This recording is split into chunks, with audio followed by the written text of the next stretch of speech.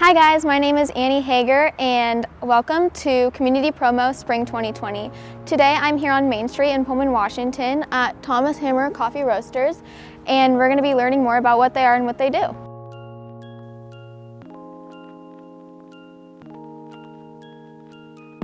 I'm here with Shelby from Thomas Hammer Coffee Roasters, and today I'm going to be asking her a few questions. So, what is Thomas Hammer Coffee Roasters? Thomas Hammer Coffee Roaster is a small but growing company based in Spokane, Washington.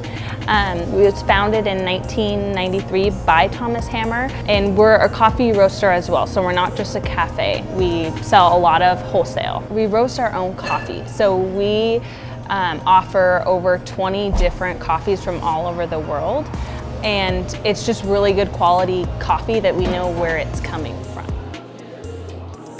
When did you guys open in Pullman, and do you guys have any other locations? The Pullman location opened up in 2011, but the majority of them are going to be in Spokane. How many customers do you get on a daily basis? I would say around 150 to 200 every day.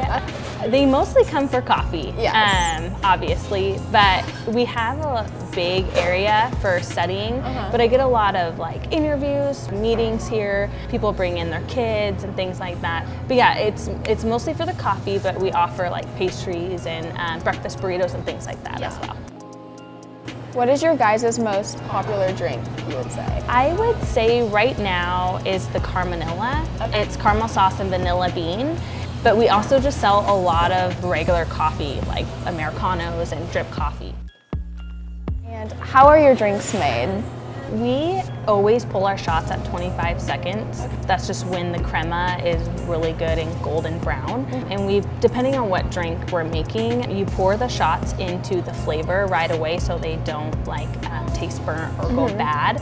And we mix the shots in with the flavor completely. And then we pour in the milk, steamed or cold. So yeah, just kind of depending on what we're making. But the shots are always 25 seconds. The milk steaming's always not too hot, but not, too cold. So, yeah.